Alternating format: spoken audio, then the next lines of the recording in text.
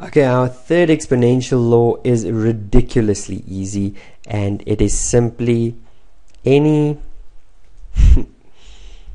any non-zero base. Any non-zero base, so b, where b is not equal to 0, for any non-zero base with 0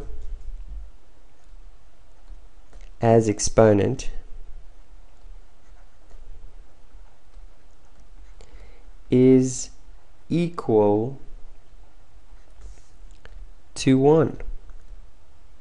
That's it. So b to the power of 0 is equal to 1. As long as b is not equal to 0, okay, if its exponent is equal to 0, then it's equal to 1. Okay, why is that true? Well, there's two ways you can look at it. I like the following proof. Okay, remember what we said, that c times b to the power of n means that b multiplies c n times, or c is multiplied by b n times.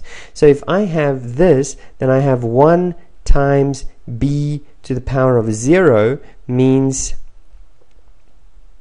1 is multiplied 0 times with b. In other words, 0 times means no times. Okay, and if I say multiplied no times, it means not multiplied, doesn't it? So this is just a language reasoning process. So 1 is multiplied 0 times with b just means 1 is not multiplied with b. So what do we have? Well, then we just have 1. Okay, not 1 is multiplied with 0, that would be 0. No, 1 is not multiplied, so what do I have? I've got 1. Okay, so that's one way of looking at it, but the one way in which my teacher showed it to me when I was still at school, and I would never forget it,